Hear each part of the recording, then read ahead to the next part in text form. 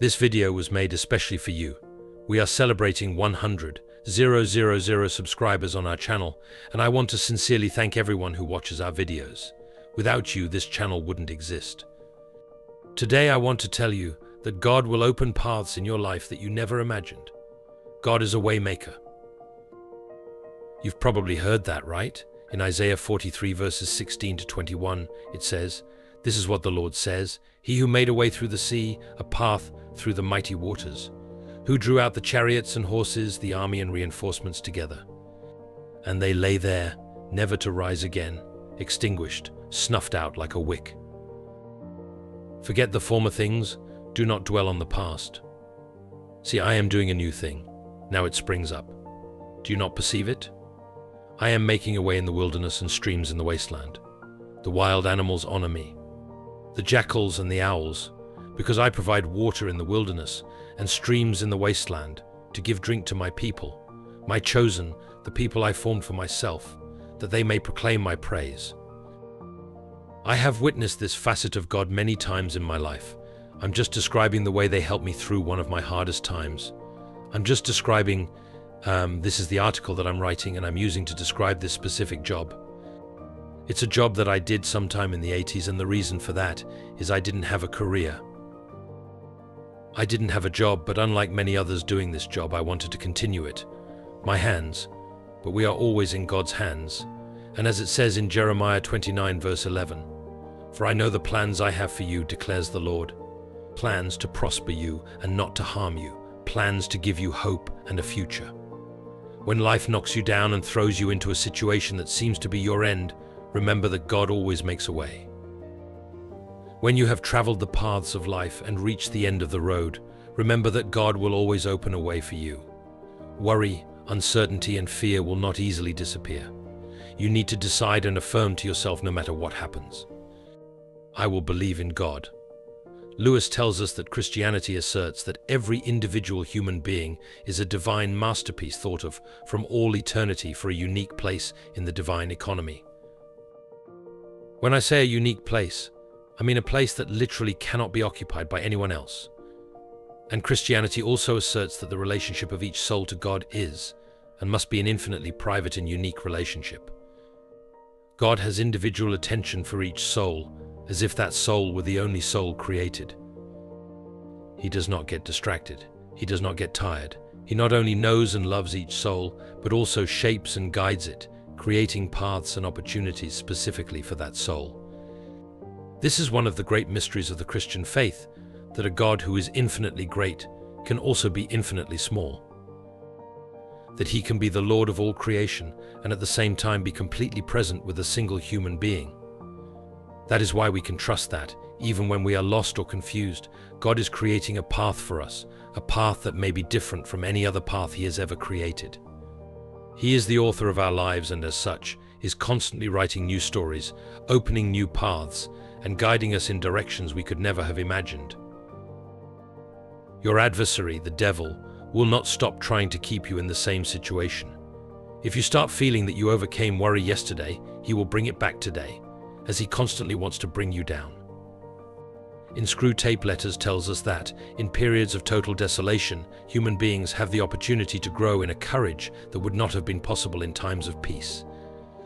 Faculties not employed in pleasure must be used to resist despair. Faith can be practiced, learned, and strengthened precisely where it seems least likely. This is the great opportunity, but you must ensure that he never sees it that way. Present him with visions of terrible possible futures instead of more feasible and real ones. Stimulate in his mind the foolish presumption that his decision is more important than he is and that his failures are final. But remember that all victories, no matter how small, are cumulative. When you feel hopeless and helpless, don't forget that your God is a waymaker. He will make a way through the desert and miraculously create new doors where you feel all doors open have been closed against you. As Psalm 34 verse 19 tells us, the righteous person may have many troubles, but the Lord delivers him from them all. Listen to these words from King David in Psalm 121 verses 1-2. "I lift up my eyes to the mountains. Where does my help come from? My help comes from the Lord, the maker of heaven and earth." There is one being who gives help. That being is God. Help may also come from men, or you may help yourself. But the question for you today is, who will help you when the only helpers you know are in trouble? The most infallible help of all time comes from the Lord. Many of us are used to seeking help from our friends, our family, and everywhere except from the Lord. Your help does not come from the mountains or the hills. It comes from the Lord. God can use or not use anyone He wants to help you.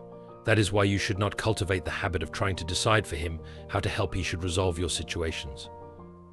When the Israelites were facing the Red Sea, remember that God did not provide them with a cargo ship or a boat. No one expected the instructions He gave to Moses.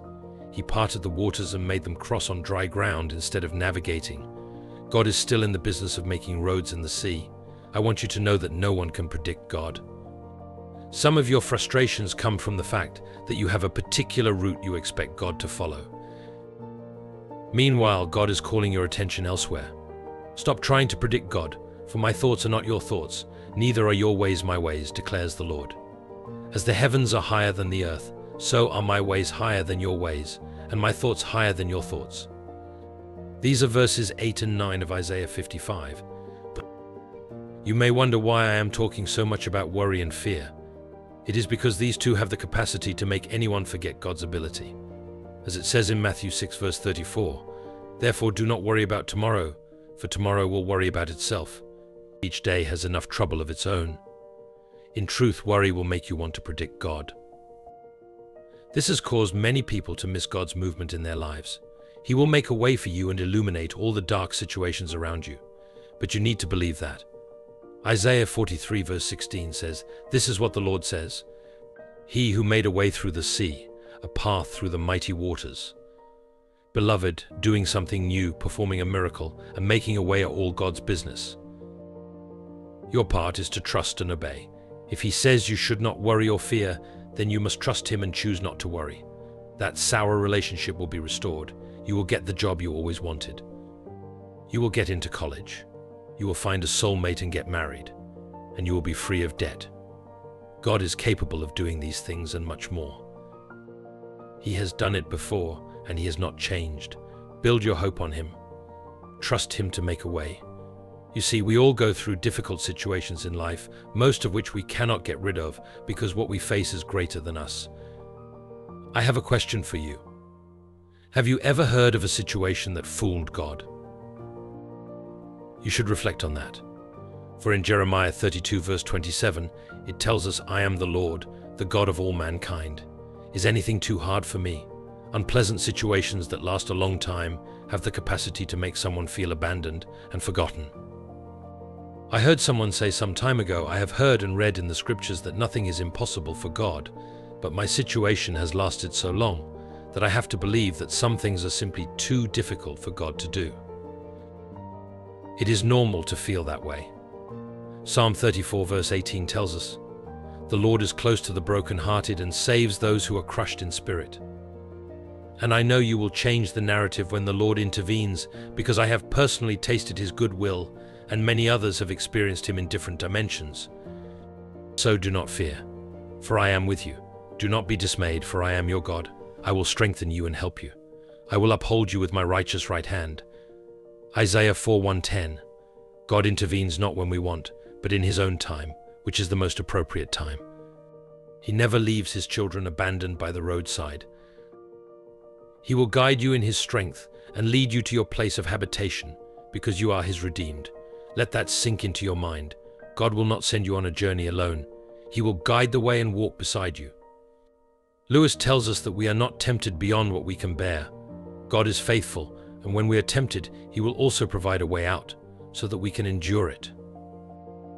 When He sent the prophet Elijah, Elijah thought he would starve, but God miraculously fed him through an angel and even a raven. Remember the wife of one of the prophet's sons in the scripture. Listen to what it tells us in 2 Kings 4 verses 1-7. The wife of a man from the company of the prophets cried out to Elisha, "Your servant, my husband, is dead, and you know that he revered the Lord, but now his creditor is coming to take my 2 boys as his slaves." Elisha replied to her, "How can I help you? Tell me, what do you have in your house?" "Your servant has nothing there at all," she said, "except a small jar of olive oil." Elisha said, "Go around and ask all your neighbors for empty jars. Don't ask for just a few. Then go inside and shut the door behind you and your sons. Pour oil into all the jars, and as each is filled, put it to one side." She left him and afterward shut the door behind her and her sons. They brought the jars to her, and she kept pouring. When all the jars were full, she said to her son, "Bring me another one." But he replied, "There is not a jar left." Then the oil stopped flowing. She went and told the man of God, and he said, "Go, sell the oil and pay your debts. You and your sons can live on what is left." Was it God who sent the angel to Elijah? Yes. Was it God who sent the raven to feed him? Yes. Was it God who made the widow's oil flow until it filled every borrowed jar? Yes, it was. Was it God who did all these things? Yes, he was. He made a way where all hope was lost. He is the same yesterday, today, and forever. What makes you think he cannot do that now in your situation? God says in Isaiah 46 verse 10, "I make known the end from the beginning, from ancient times." What is still to come, I say. My purpose will stand, and I will do all that I please. From the east I summon a bird of prey, from a far-off land a man to fulfill my purpose. What I have said, that I will bring about. What I have planned, that I will do. It is God who said he will make a way. So why are you trying to cut paths and take on his role? Get out of God's way and let him do what he said he would do. You cannot fulfill the mandate he gave you on your own. He knows that you cannot respond to his call and be effective in the place of your designation without him making a way for you. What God said about you will break your neck if you try to do it with your own strength. 1 Corinthians 10 verse 13 says, "No temptation has overtaken you except what is common to mankind, and God is faithful. He will not let you be tempted beyond what you can bear, but when you are tempted, he will also provide a way out so that you can endure it." The world is full of activities and evil desires that seek to draw men to eternal damnation. When you are in Christ, you face more of these fierce temptations, but God still does not abandon you. As it says in Romans 8 verse 26, "In the same way the Spirit helps us in our weakness. We do not know what we ought to pray for, but the Spirit himself intercedes for us through wordless groans." He stays with you and teaches you to say no to sin. He strengthens you with his word and empowers you in the place of prayer to face all the temptations to come. And remember what 2 Timothy 2 verse 22 encourages: "Flee the evil desires of youth and pursue righteousness, faith, love, and peace, along with those who call on the Lord out of a pure heart." I want you to know that every man faces temptations, and therefore you are not alone. Lewis tells us that faith, in the sense in which I am here, using the word, is the art of holding on to things. Your reason has once accepted, in spite of your changing moods. If you are being tempted to give up on your faith, someone has faced that same temptation before. In the Bible, Job faced it, and many people faced it after him. James 1, verses 2 to 4 tell us, "Consider it pure joy, my brothers and sisters, whenever you face trials of many kinds, because you know that the testing of your faith produces perseverance. Let perseverance finish its work, so that you may be mature and complete, not lacking anything." I want you to pay attention to the phrase that says, "He will also provide a way out." It is God who provides that way out. The way out of that abusive relationship you have just been saved from may not be another relationship, but staying alone with God and being healed. If you start another relationship because you feel lonely, you may get hurt again and not be able to get out of it. Sometimes God creates a way out for you, only for you to misinterpret the way he created and go back to what he is trying to free you from. And remember how Psalm 32 verse 8 encourages us. "I will instruct you and teach you in the way you should go. I will counsel you with my loving eye on you." In essence, I am trying to say that God is always making a way. But are you always ready to see and follow that way? Or do you use the patterns of how he operated in the past to misinterpret his future actions? Don't fall into that trap, dear. God's ways are not our ways. His ways are unpredictable. You need to believe to receive the manifestation of his promises, as it says in Hebrews 11 verse 1. Now faith is confidence in what we hope for and assurance about what we do not see. Be encouraged in the Lord. He will guide you.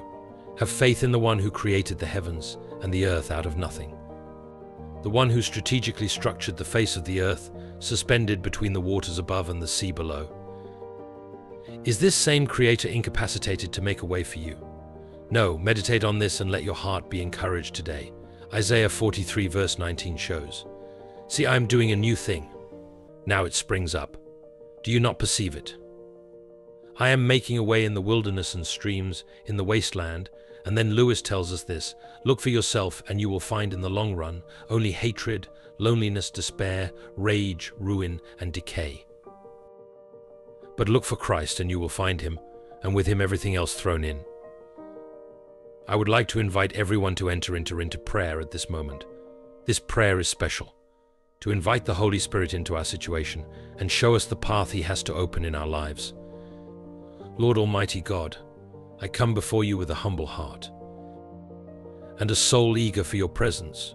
Heavenly Father, I acknowledge that you are the creator of all things, the Alpha and the Omega, the beginning and the end. In your infinite wisdom and power, you have shaped the heavens and the earth, and nothing is beyond your reach. I trust that, just as you guided your people through the desert, you will also open paths in our lives. O Lord, help us never to lose faith in you. May we always remember that, even in the darkest moments, you are present, working in our favor. Lord, I acknowledge that our struggles and trials are not greater than your grace and your strength. When we are distressed, Father, I cry out for your divine intervention in our lives. May every heart present here be touched by your Holy Spirit, receiving peace, comfort, and the assurance that you are the Lord of all and everyone. Your mighty hand is never incapacitated to make a way where there seems to be no way. You are the God who creates paths in the desert and makes streams flow in barren lands. Lord, guide us on the right path. Illuminate our steps with your divine light. May we trust in your perfect timing, knowing that your will is always good, pleasing, and perfect. May we wait on you with patience, knowing that in your perfect time you will deliver us from suffering and anguish. May our faith in you be unshakable. May we never stop believing in your supreme power. Teach us to rest in your promise and find security in your eternal love. You are our refuge and strength, a very present help in trouble. Father, in the name of Jesus, I pray that all of us may experience your peace that surpasses all understanding, that our lives may be living testimonies of your faithfulness and grace. May we be light in the world, reflecting your glory and love to all around us. In the name of Jesus, our Lord and Savior, I pray. Amen. Thank you very much to everyone who watched until the end. I hope you enjoyed our content. May God bless each of your lives. See you in the next video.